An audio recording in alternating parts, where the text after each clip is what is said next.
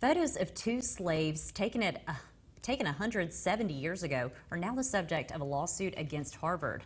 The pictures of the man and his daughter were commissioned by a Harvard professor in 1850. And now a woman who claims to be a descendant of those slaves says that she should own the pictures because they were unable to give consent. Fox's Laura Engel reports. Haunting images of two 19th century slaves from South Carolina. A father and daughter identified simply as Renty and Delia, both forced to pose without their shirts and photographed from several angles back in 1850. The images were commissioned by Harvard scientist Louis Agassiz, who, according to published reports, was working to prove that black people were inferior to justify their subjugation, exploitation, and segregation.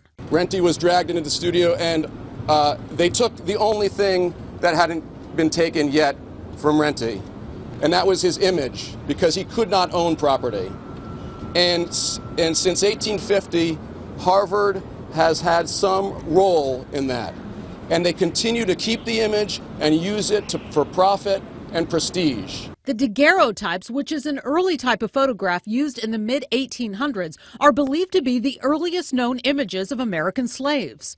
They are also what one family from Connecticut believes are family photos and claim they are now being illegally used by the Ivy League University for advertising and commercial purposes. The Lanier family is now suing Harvard for wrongful seizure, possession, and expropriation, and say that the university has refused to return the images to the rightful descendants. This case will force Harvard to look at their complicity as it relates to slavery and finally answer the questions about their role, and also to acknowledge that I'm the linear descendant of Renty. Tamara Lanier claims that she learned she is a direct ancestor after tracing her genealogy and says Harvard has wrongfully capitalized on the images by collecting hefty licensing fees to reproduce them, using them in conferences, and on the cover of an anthropology book Harvard sells for $40.